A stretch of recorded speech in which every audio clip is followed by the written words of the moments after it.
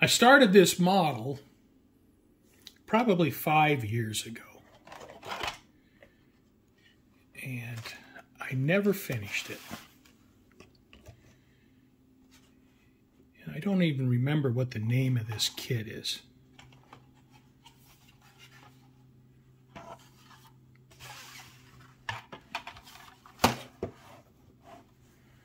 Let's see.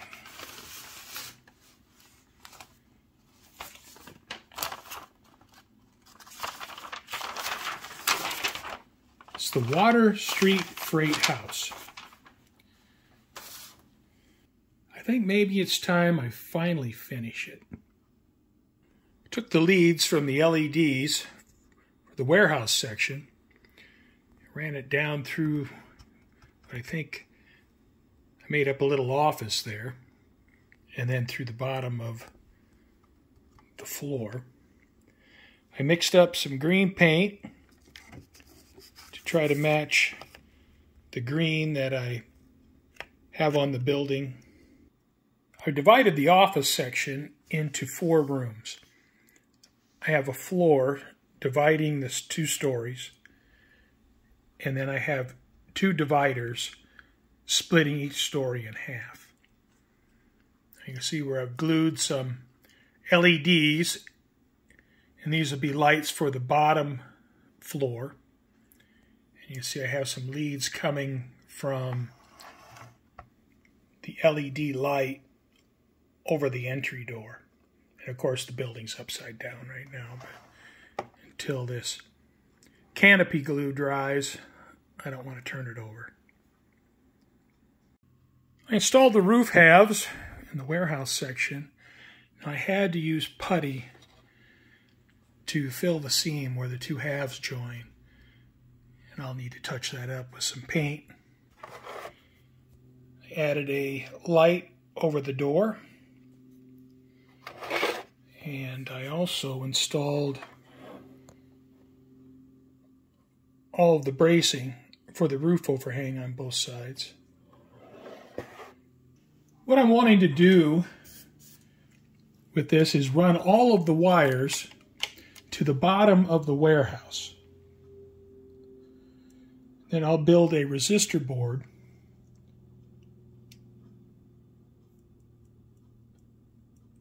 and I can connect all the wires to the necessary resistors underneath the warehouse.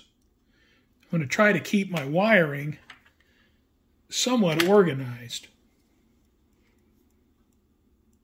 I fed the wires from the office building into the bottom of the warehouse, and now I'm gluing the 2 halves together, and I'm using some Tamiya extra thin cement. I have the 2 pieces on this thick piece of ABS plastic. Hopefully keep these 2 pieces level with each other while I glue the 2 halves together. I've given the structure about an hour for the Tamiya modeling cement to cure. And now what I want to do is make up the resistor board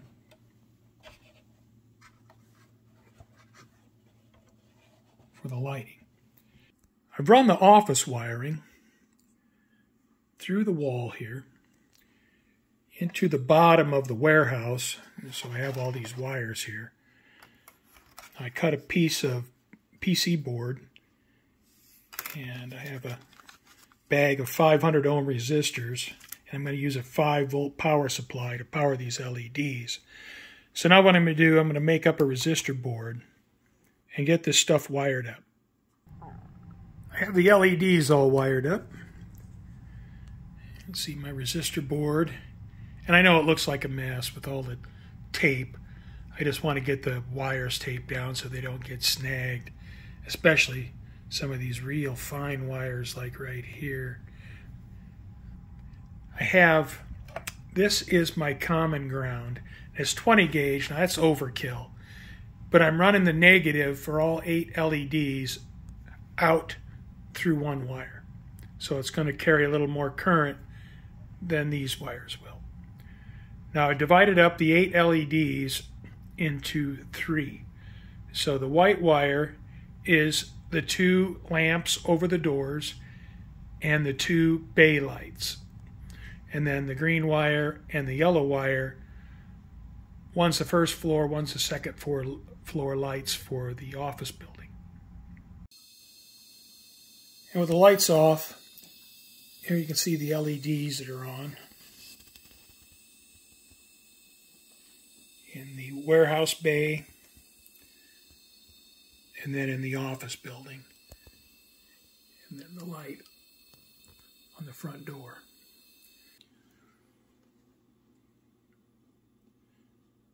I'm going to touch up the roof where I used filler to fill the seam between the 2 halves. And once I get these roof tiles painted, maybe they're shingles, I don't know. And then I'll dry brush it with some gray and try to get it to match up with the rest of the roof. I am now ready to apply the clear coat on the Walther's Waterstreet freight station. I'm going to use MIG matte clear varnish. That's an acrylic varnish. I'm going to be using my Badger Patriot 105 as a 0.3 millimeter needle, spraying at about 12 psi. As you can see, painter's tape has already started lifting off the windows, so I'll have to make sure that's in place before I spray. But I believe it's now ready for the clear coat, and after the clear coat, I can get started on the weathering. I got my oil paints, got a couple enamel washes, I have some thinner, my brushes, pipette, got a piece of cardboard to put my oil paints on. I think I am just about ready to start weathering on Waterstreet freight. Oh, starting the pin wash, starting on the deck.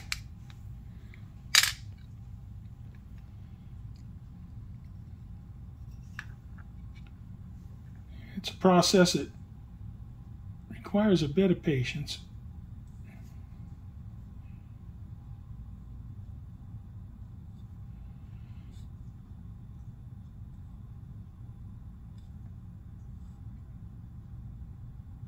All right, I have the pin wash applied, and you see it doesn't look very good.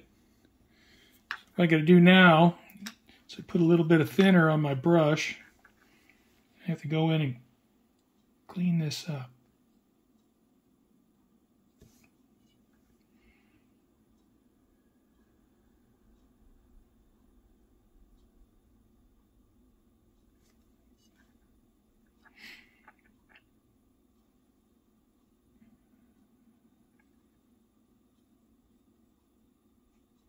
This is the part where you can get your pin wash to look really nice. You can get it cleaned up, trimmed tight.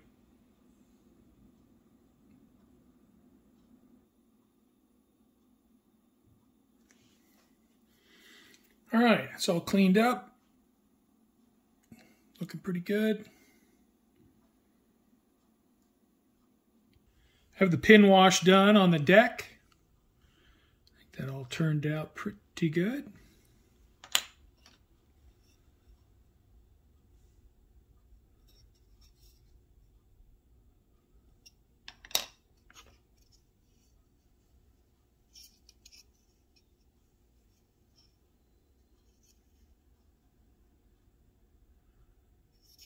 So we'll put those pieces aside since they're essentially done. All right, time to do a little bit of streaking on the roof.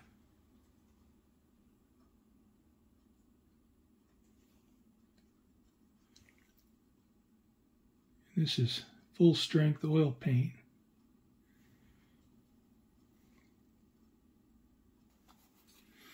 And I have a brush. This has the little bit of a serrated edge to it. Get this pretty damp.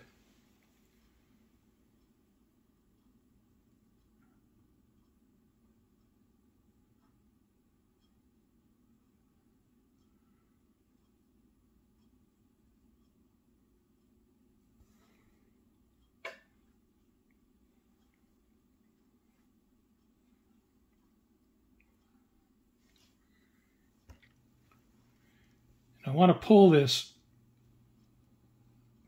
oil paint down as vertically as I can.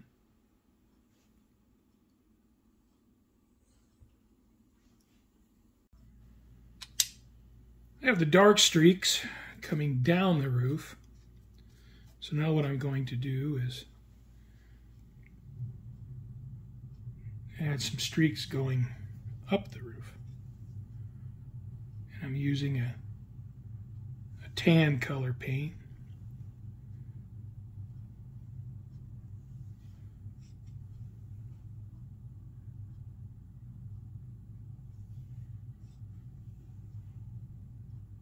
Again, this is an oil paint.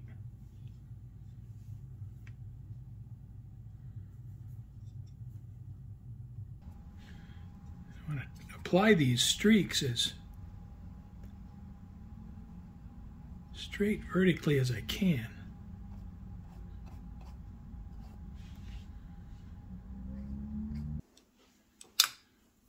Okay, I'll let that dry and see how it looks. I have the roof streaked for the warehouse section of the Waterstreet freight house. All right, I'm working on the warehouse area first.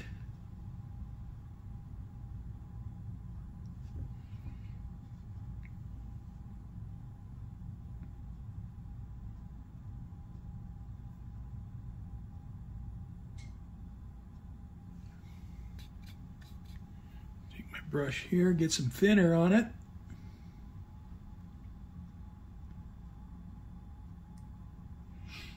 Pull the paint down.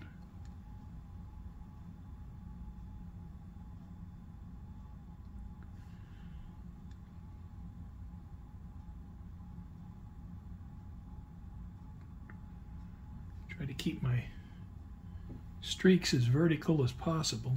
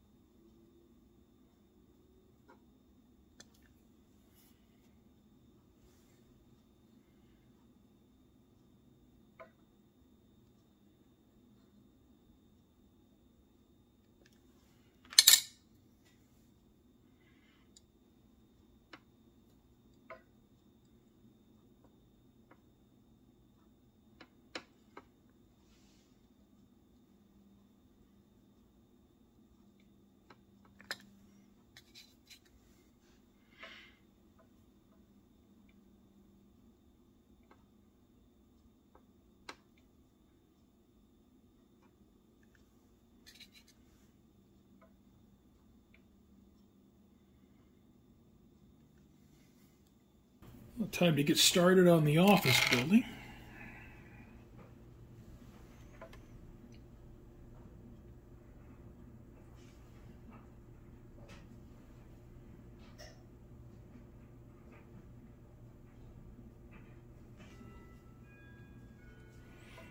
And the thing I keep in mind is,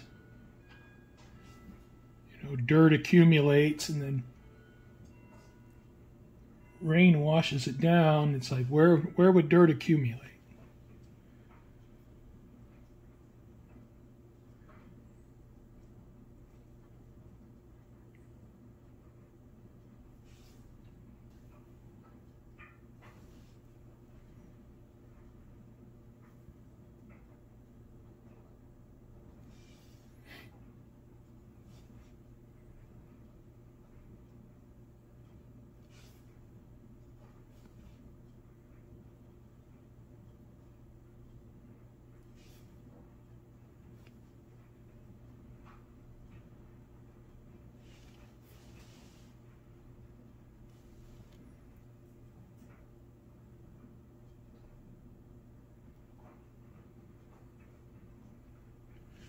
So I figured mostly accumulate on ledges.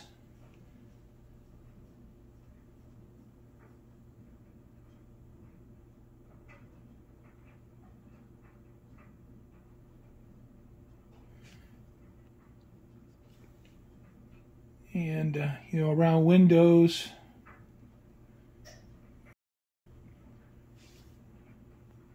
Accumulate wash over the edges.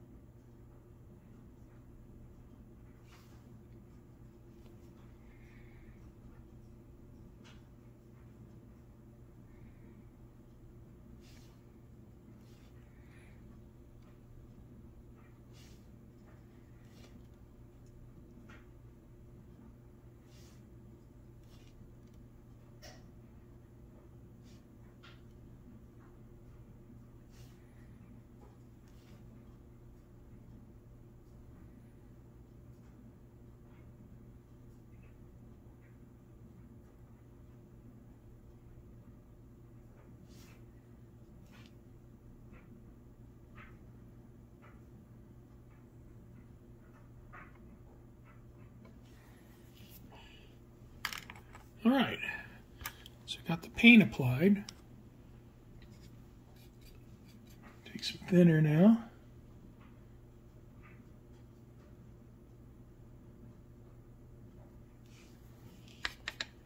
Start streaking it.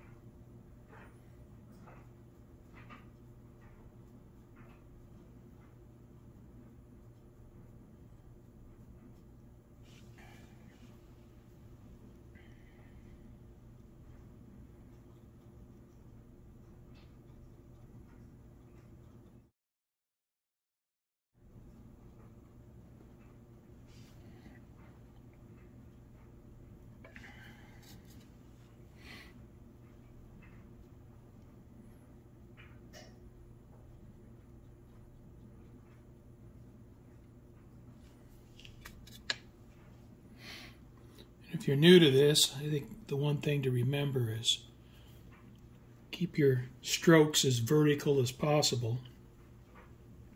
And everything has to go up and down. You can't do anything sideways because gravity just doesn't work that way.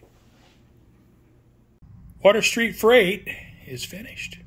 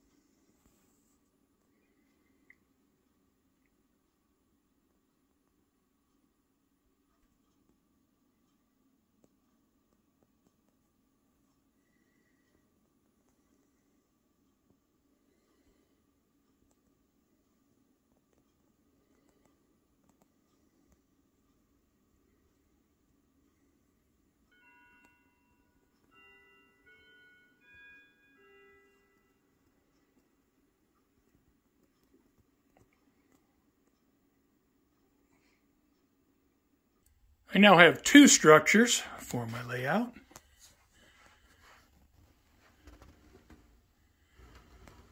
And one more will go right here.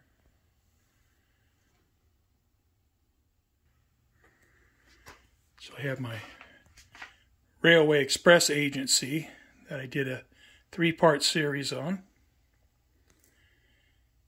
And the Waterstreet Freight, which was a completion project that I started 5 years ago. And now in this video, I gave you a demonstration of how I do my oil paint weathering. And it's nice to get just a little taste of the flavor. I mean, obviously, there's a lot of work to do before these buildings are installed, but it is a big motivator.